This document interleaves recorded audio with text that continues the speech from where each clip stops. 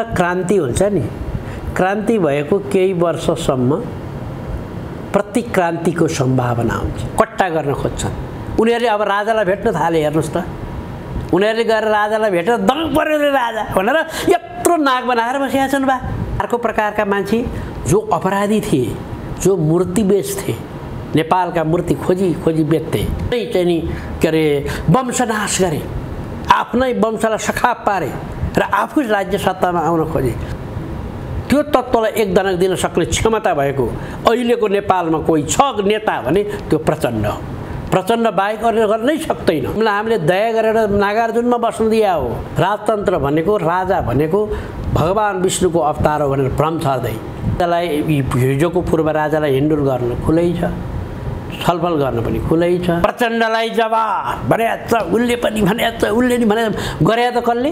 उसैका सेनामेनाले हुन्। मलाई एउटा प्रश्न गरौँ न, प्रचण्डले बसेको घर प्रचण्डको हो, चितवनतिर 2 कट्ठाको जग्गा छ, त्यसबाहेक छैन भन्नुभएको छ भने जफ्त गरे भयो चुनौतीका साथ भन्दै नि त मैले।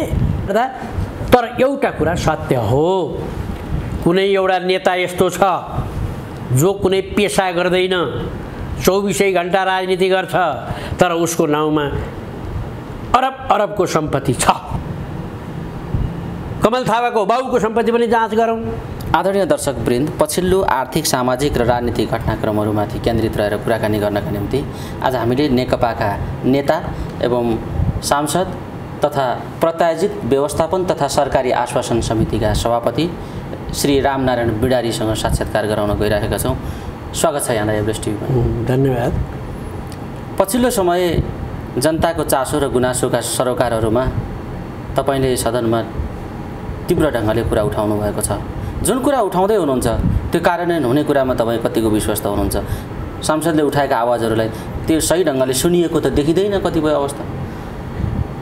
मैले उठाएका कुरा यो वर्षबाट सुरु भएको, 6 महिनाबाट सुरु भएको, 2 वर्षदेखि सुरु भएको, 3 वर्षदेखि सुरु भएको विषय होइन। धेरै लामो समय नेपालका जनताले भोग्नु परेका कुरा, चाहे तपाईँ सडकको कुरा भन्नुहोस्, चाहे तपाईँ फुटपाथको कुरा भन्नुहोस्, चाहे दूषित मासुको कुरा भन्नुहोस्, चाहे दूषित खाद्य पदार्थको कुरा भन्नुहोस्, चाहे दूषित पानीको कुरा भन्नुहोस्, सबै कुरा धेरै लामो समयदेखि नेपाली जनताले भोग्दै आएको चाहिँ नि आपत हो। त्यही आपत अन्तर्गत मैले भर्खरै पनि हिजो वन्यजन्तु आरक्षणका नाममा संसारका धनाढ्य मुलुकहरूलाई मनोरञ्जन गर्नका निम्ति, वातावरणलाई राम्रो बनाउने, इकोसिस्टमलाई चाहिँ नि प्रभावकारी बनाउने भनेर आफ्ना देशहरूमा चाहिँ न्युयोर्कमा, लन्डनमा, दिल्लीमा चाहिँ व्यापक रूपमा औद्योगिकरण गर्ने, अनि यहाँ चाहिँ जनताको घरभित्र बाघ छिर्ने, हात्ती छिर्ने, जनताका खेतीपाती ती जङ्गली जनावरले खाइदिने, त्यति मात्र होइन, सुतिरहेको ठाउँमा आएर बाघ, भालु, हात्तीले मान्छे मारिदिने, खाइदिने, पँधेरो गएको बेलामा मारिदिने, खेतमा गएको बेलामा मारिदिने, यो काम भयो। यसको निम्ति सरकारको ध्यान खोइ आजसम्म यत्ना सरकार चले, काङ्ग्रेसले त्यत्रो विधि सरकार चलायो, विभिन्न पार्टीले सरकार चलाए, तर यसलाई चाहिँ नि काम गर्न सकेनन्। त्यसकारणले अब यसमा ध्यान जाओस्। अब नेपाली जनता एउटा बाघले खाएर मर्यो भने त्यसको क्षतिपूर्ति कति? त्यो संसारका धनाढ्यले तिर्नु पर्यो नि, संसारका चाहिँ पुँजीपतिहरूले तिर्नु पर्यो नि। उसका निम्ति यहाँ हामीले चाहिँ नि वातावरण जोगाइदिएको, उसका निम्ति चाहिँ नि हामीले काम गरिदिएको, हामीले यहाँ अक्सिजन उत्पादन गरिदिनु पर्ने, अनि उसले उहाँ कार्बन डाइअक्साइड उत्पादन गरेर दूषित बनाइदिने, त्यो दूषितलाई चाहिँ नि निर्मूल पार्नको निम्ति हामीले चाहिँ हरियो वन्य जन्तु, विभिन्न जलचरहरू चाहिँ जम्मा गरिदिनु पर्ने। यो प्रक्रियालाई क्षतिपूर्ति के हो? हामीलाई पाउने क्षतिपूर्ति के हो? क्षतिपूर्ति पाउनु परेन हामीले पनि त हाम्रो ज्यान जोखिम राखेर, हाम्रो सन्तान जोखिम राखेर, हाम्रो परिवार जोखिम राखेर चाहिँ नि वन्यजन्तु संरक्षण गरेका छौँ, हरियो वन संरक्षण गरेका छौँ। त्यसको प्रतिफल नेपालकी जनतालाई दिनु पर्यो नि भन्ने कुरा राखियो। त्यस कारणले यो लागू हुन्छ हुँदैन भन्ने प्रश्न छ तपाईँको। लागू अहिलेसम्म गरेनन्, अब गर्नुपर्छ भन्ने आग्रह हो। गरेन भने यो सरकार पनि बदनाम हुन्छ। त्यसकारण अहिलेसम्म उठाएका कयौँ कुरामा 10% 15% लागू भएको छ, बाँकी कुरा लागू भएको छैन। अहिले यस्ता विषयहरू जनताका सरोकार राख्ने विषयहरूमा बोल्ने क्रम, संसदहरूले बोल्ने क्रम आफ्नो ठाउँमा चलिरहेकै छ, प्रतिपक्षको आफ्नो ठाउँमा चलिरहेकै छ। तर समग्र आवाजहरू उठाइराखेका छौँ, काम गरिराखेका छौँ भनेर दलहरूले र सरकारले भन्दै पनि जनतामा चाहिँ केही काम भइराखेको छ, अर्थात् जनताले यो चाहिँ हामीले प्राप्त गऱ्यौँ भन्ने खालको सरकारबाट लिने सन्तुष्टि या सरकारबाट प्राप्त गर्ने कुरा चाहिँ पाएनन् भन्ने गुनासो, जनगुनासोहरू पनि बढेको र सडकमा सुन्न थालिएको छ। तपाईँ के भन्नुहुन्छ? हाम्रो देश गरिब छ, ठ्याक्कै नम्बर नभए पनि 113 नम्बरतिर गरिब पर्छ। असाध्यै गरिब मुलुकहरू अम्लामा गन्दा हाम्रो देश पनि पर्ने, त्यस्तो गरिब हाम्रो मुलुक। भूगोलको आधारमा सानो पनि छ, जनसङ्ख्याको आधारमा पनि थोरै छ। यो मुलुकले हामीले चाहेको जति कुरा जम्मै थो पुर्याउन सक्थ्यो। यहाँ प्राकृतिक स्रोत प्रशस्त छ, जलविद्युत प्रशस्त उत्पादन गर्न सकिने छ। प्राकृतिक सम्पदाहरू, जडीबुटीहरू, वन्य वनस्पतिहरू, खनिज पदार्थहरू सबै चिजले हाराभारा भएको देश हो। यति राम्रो देश। यहाँ हिमाल छ, यहाँ पहाड छ, यहाँ तराई छ। हिमालले चाहिँ नि सारा संसारलाई चाहिँ नि जल खटाइदिन्छ, कस्तो राम्रो छ। त्यसै गरी पहाडले विभिन्न जडीबुटीहरू, विभिन्न प्रकारका चाहिँ फलफुलहरू दिन्छ। अब तराईले चाहिँ त्यति राम्रो चाहिँ नि उर्वरा भूमि छ, त्यसले चाहिँ नि खाद्य सामग्रीहरू, धान इत्यादि चाहिँ दिन्छ। यी सबै कारणले गर्दा यस्तो राम्रो देश किन दुःख पायो होला भन्दा यहाँको शासन व्यवस्था बेठिक थियो, यहाँको सरकार व्यवस्था बेठिक थियो, यहाँका शोषकहरूले शासन गरेका थिए, यहाँ बदमाशहरूले शासन गरेका थिए, यहाँ चाहिँ अपराधीहरूले शासन गरेका थिए। त्यसकारण यस्तो हो। अब बल्ल नेपालमा त्यो बाटो पन्छाएर अब जनताका प्रतिनिधिहरूले, जनताबाट चुनिएको व्यक्ति चाहिँ राष्ट्र प्रमुख भएर जनताका प्रतिनिधिले शासन गर्ने मेलो थालियो। तर काम धेरै भएन। किन? त्यो सबै पूर्वाधार तयार भएको छैन, त्यो काम गर्ने वातावरण अझै तयार भएको छैन। अब त्यो तयार पार्नको निम्ति यो सरकारबाट सुरु गर्नुपर्छ। अब यसले समानुपातिक प्रणाली अनुसारको विकास गर्ने, यसले शक्ति पृथकीकरणको सिद्धान्त बमोजिम काम बाँडफाँड गर्ने, यसले एउटाको कामले अर्कोको निकायले हस्तक्षेप नगर्ने नीति अवलम्बन गर्ने, विकासको चाहिँ नि न्यायोचित विकास गर्ने, न्यायिक विकास गर्ने। न्यायिक विकास भनेको एक थरीलाई खातै खात, अर्को थरीलाई पुरपुरोमा हात भन्ने जस्तो नगर्ने, सबैलाई समान विकास गर्ने।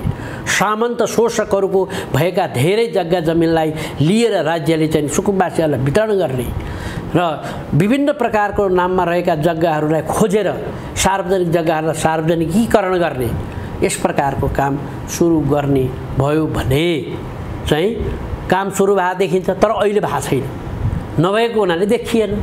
त्यसकारणले जनताले खोइ सरकारले काम गरेन भनेको छ।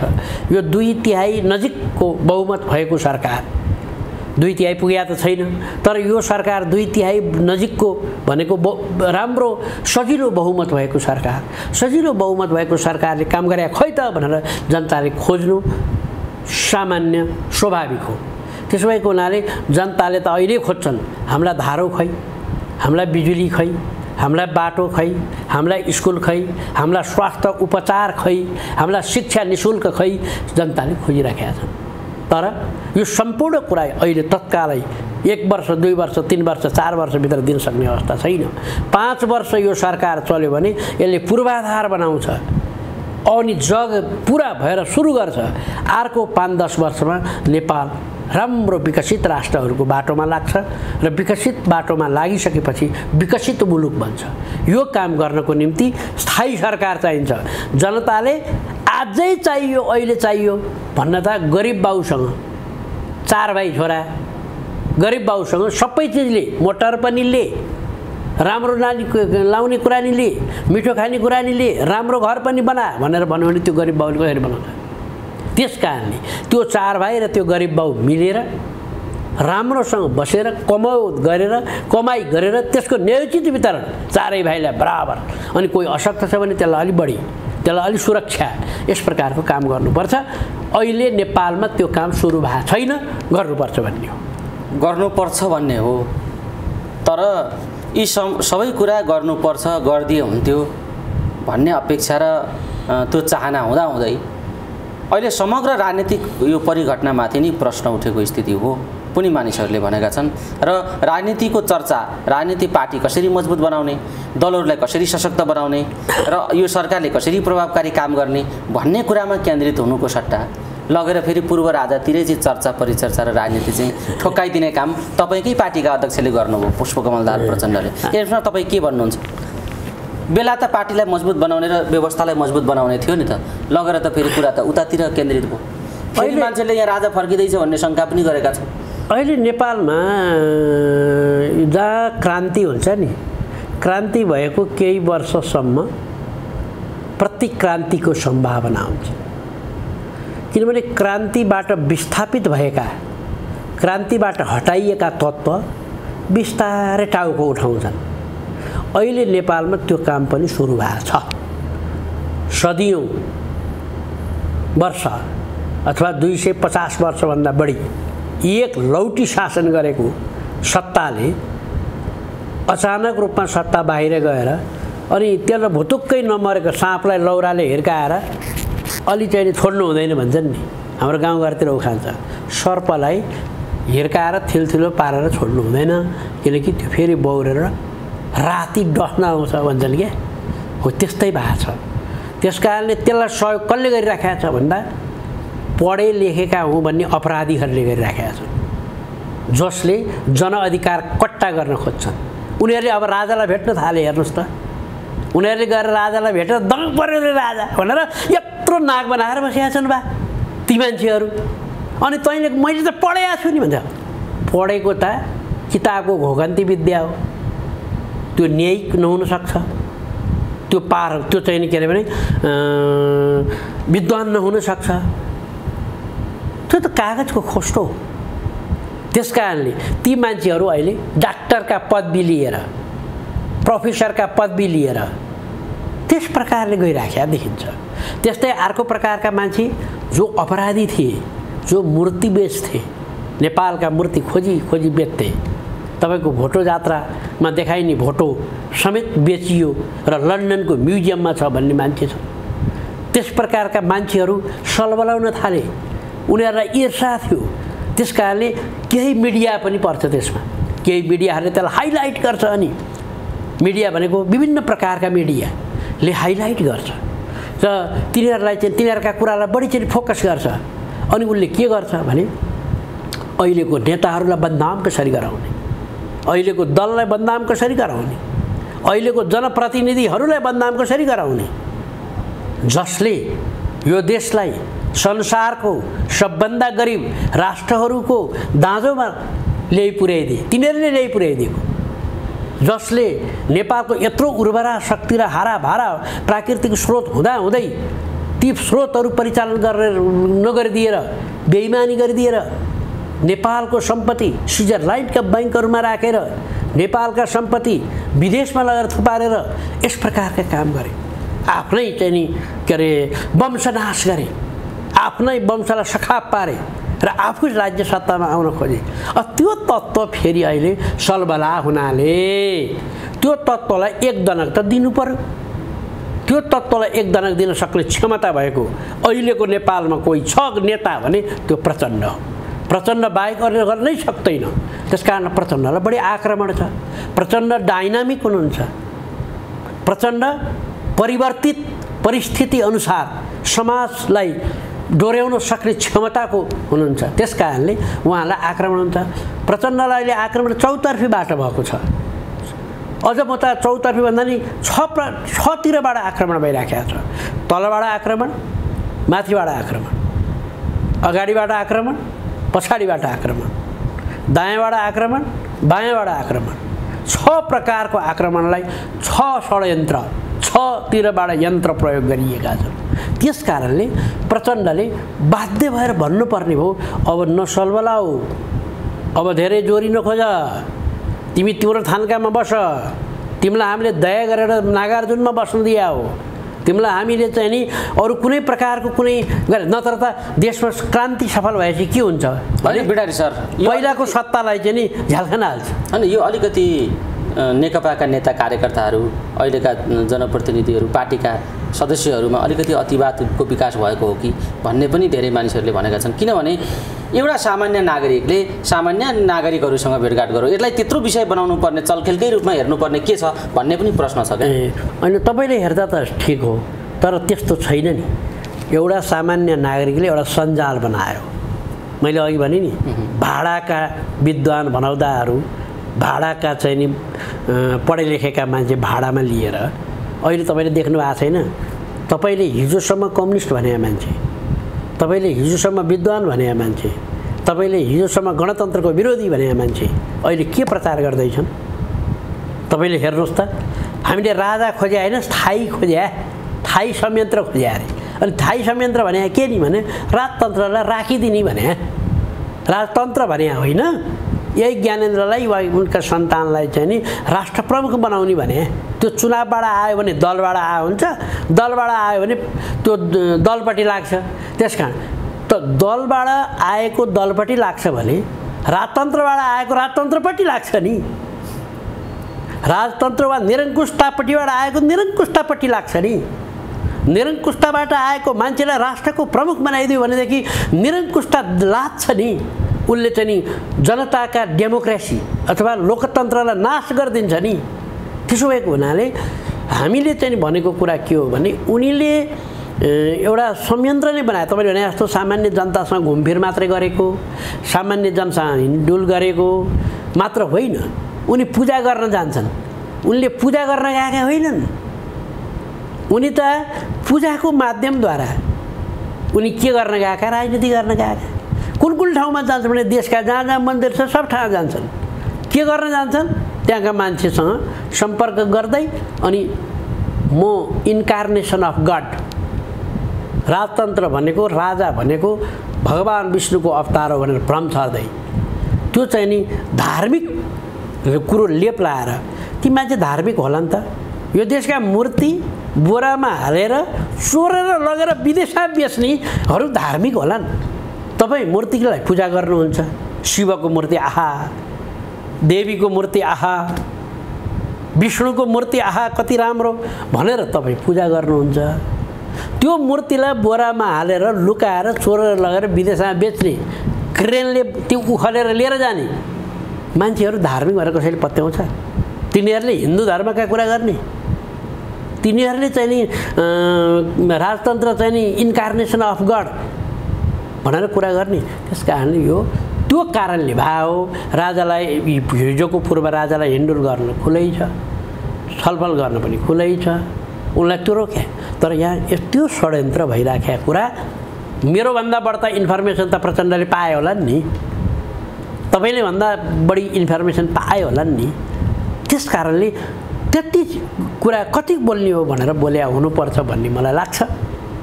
अब त्यति कुरालाई लिएर फेरि प्रचण्डलाई जवाब भने उसले पनि भने उसले नि भने गरे त कसले? उसैका सेनामेनाले हुन्। खाइ पल्केका कपुतहरू खान नपाएको छटपटीमा बरबराइराखेका छन्। यसरी भन्दै गर्दा पार्टीका नेताहरूको भ्रष्ट आचरण, भड्किलो जीवनशैली, अराजक ढङ्गको कार्यशैली, यी कुराहरू पनि त जवाबदेही होला नि। हो छ। अहिले नेताहरूलाई नेताका सम्पत्ति कहाँबाट आयो, भड्किलो जीवन कहाँबाट आयो, यो प्रश्न नागरिकले गर्दा यी सबै प्रतिगामी हुन् भन्ने पनि होइन। त्यो नागरिकले गर्दा भनेको छैन, कसले गर्यो कुरा पनि धर्मको कुरा कसले गर्यो अनि भ्रष्टाचारको कुरा कसले गर्यो त्यहाँ हेर्नु पर्यो के मान्छेको हो। तपाईले एउटा सर्वसाधारण जनताले गर्यो भने, एउटा सर्वसाधारण चाहिँ नि व्यक्तिले गर्यो भने, किसानले गर्यो भने, मजदुरले गर्यो भने, एउटा सामान्य शिक्षकले गर्यो भने, एउटा सामान्य प्रोफेसरले गर्यो भने, एउटा कुरा पेसा नै यही गरेका, व्यवसाय नै यतै लगाएका। तपाईँ हो, तपाईँले भन्नु होला एकछिनको लागि विलासी विलासी जीवन नेताले बिताए। तर मलाई एउटा प्रश्न गरौँ न, प्रचण्डले बसेको घर प्रचण्डको हो भने जफ्त गरौँ, ल छानबिन गरौँ। प्रचण्ड बसेको घर भाडामा बसेको घर हो अनि बसेको घरको भाडा कसले तिर्छ? सरकारले तिर्छ। किन तिर्छ? पूर्व प्रधानमन्त्रीको हैसियत तिर्छ। अनि उहाँ के हो? अहिले सांसद पनि हो। अनि उहाँ के हो? सत्तारूढ दलको अध्यक्ष पनि हो। उहाँलाई गाडी कसले प्रोभाइड गरेको छ? राज्यले प्रोभाइड गरेको छ, दिएको छ। अनि उहाँलाई चाहिँ नि सुरक्षा किन दिन पर्यो? उहाँलाई त त्यत्रो थ्रेटहरू छ। सुरक्षा कसले लिने भन्दा जसलाई थ्रेट छ। अब सुरक्षा त्यसो भए ट्रम्पले किन ल्याए त? चीनको राष्ट्रपति नेपालमा आउनलाई सुरक्षा पुगेन किन भने त? संसारमा जति शक्ति भयो, जति शक्तिशाली भयो उति सुरक्षा प्रबन्ध हुनुपर्छ। त्यसकारणले हेर्दाखेरि त अलिशान जीवन जस्तो छ, त चित्त राज्यले संरक्षण गरेर राखेको छ। उहाँको नाममा उहाँले सम्पत्ति विवरण बुझायो भन्ने सुनेका छौँ नि हामीले। कता चितवनतिर 2 कट्ठाको जग्गा छ, त्यसबाहेक छैन भन्नुभएको छ भने जफ्त गरे भयो नि, चुनौतीका साथ भन्दै नि त मैले। कुन बहादुरले चाहिँ प्रमाणित गर्छ ल? उनको सम्पत्ति हो। अब आयो प्रधानमन्त्री ओलीको सम्पत्तिको कुरा होला। त ओलीले आफ्नो सम्पत्ति उहाँले चाहिँ नि बताइदिनु भएको छ। मेरो बालकोटमा यस्तो छ, त्यो कहाँ आयो भन्ने बताइदिनु भएको छ। उहाँको श्रीमती चाहिँ नि के अरे राष्ट्र बैङ्कमा चाहिँ नि जागिरे हुनुहुन्थ्यो, इत्यादि इत्यादि कुरा छ। उहाँ प्रधानमन्त्री हो। उहाँलाई सेक्युरिटी र सुरक्षा प्रबन्ध र भेहिकलका प्रबन्ध र वासस्थानको प्रबन्ध राज्यले गरेको छ। त यो कुराले हेर्दा तर एउटा कुरा सत्य हो, कुनै एउटा नेता यस्तो छ जो कुनै पेसा गर्दैन, 24 घण्टा राजनीति गर्छ, तर उसको नाउँमा अरब अरबको सम्पत्ति छ, उसको परिवारको नाउँमा छ भने त्यो भ्रष्टाचारी हो। कुनै उसको पेसा छैन, उसले कुनै व्यवसाय गर्दैन, ऊ चाहिँ रातो दिन काम गर्छ। उसको श्रीमती पनि राजनीति गर्ने, उसको अझ छोराछोरी पनि राजनीति गर्ने, तर सम्पत्ति करोड करोडको कहाँबाट आउने? यो खोजी गरौँ। त्यस भएको होला तपाईँले पेसा गर्नुभयो होला, पेसा गरेर 2-4 रुपियाँ कमाउनु भएको छ भने तपाईँले त्यसो भयो भने कर तिर्या होला। त्यसो भएको हुनाले अब यहाँ चाहिँ समस्या के हो भने एक थरीले भन्छ 2048 सालदेखिको यताको चाहिँ नेताहरूको सम्पत्ति छानबिन गरौँ। किन त्यो बेकुबहरूले पुरा राजतन्त्र राणा परिवारदेखि शाह परिवारका चाहिँ शासनमा जो बसेका थिए ती सबैको गरौँ भन्न नसक्या? किन 46 सालबाट मात्रै भने गरौँ? फर्स्ट शमशेरको सम्पत्ति पनि जाँच गरौँ, कमल थापाको बाबुको सम्पत्ति पनि जाँच गरौँ, उनका तलब कति थिए, उनका परिवारको कुन जाँच, यो त भन्न सक्दैन मेरो। त्यसो भए हुनाले हामीले विचार गरौँ, आलिशान जीवन बिताउने, अकुत सम्पत्ति कमाउने र आचरण नैतिकता नभएका नेताहरू को हुन् तिनीहरूलाई कारबाही गर्नुपर्छ। यो जनताले कारबाही गर्छ, भोलि भोटले कारबाही गर्छ। त्यसकारणले हामीले प्रश्न रूपमा चाहिँ नि हेर्दाखेरि अहिले नेपालमा राम्रो काम भएका छन् भनेको छैन मैले, मेलो जाओस् मात्रै भने हो। नराम्रोको थुप्रो पन्छाउँदैछ, फोहोरको थुप्रो पन्छाउँदैछ, बेठिक मान्छे पनि हो। हामीले के काम गर्न सकेनौँ? भ्रष्ट कर्मचारीलाई क्रान्तिपछि हटाउन सकेनौँ, भ्रष्ट न्यायाधीशहरूलाई हामीले क्रान्तिपछि हटाउन सकेनौँ। त्यसलाई भेटिङ प्रोसेस भन्थ्यौँ।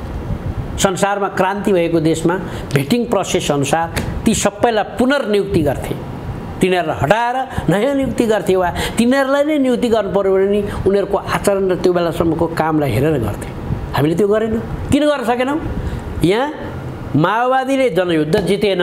हेर्नुहोस् है, माओवादीलाई हराउन पनि तत्कालीन राज्य सत्ताले सकेन।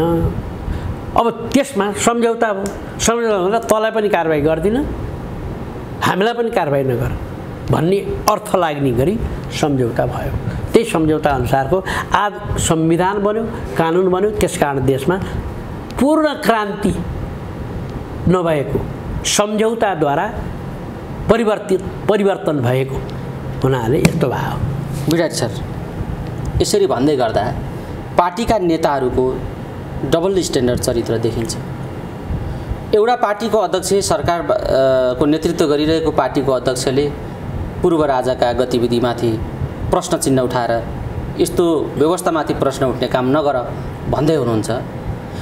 त्यही पार्टीको सत्ताको नेतृत्व गरेको मन्त्री पदका रक्षा मन्त्री गएर लुकी राजालाई भेट्दैछन् र किन भेटेको भन्दा विभिन्न बाहना बनाएर त्यसलाई टार्ने कोसिस हुँदैछ भनेपछि मन्त्री गएर त्यही पार्टीको मन्त्री गएर राजा भेट्ने, त्यही पार्टीको अध्यक्षले फेरि त्यसलाई गाली गर्ने भनेपछि जनतामा भ्रम गएन। यस्तो खालको डबल स्ट्यान्डर्ड गर्ने चरित्र अब मलाई अलि छट्ट बोल्ने मान्छे पनि हो होइन।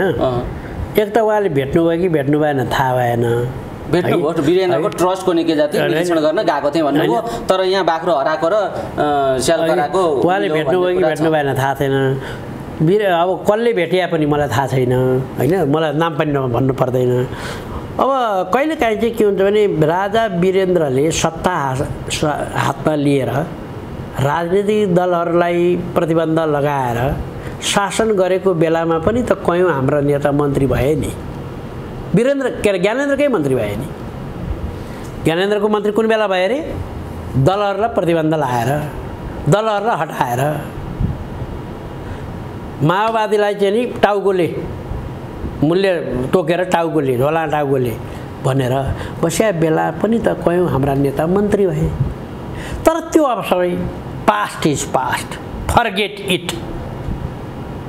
यसलाई बिर्सिदियो।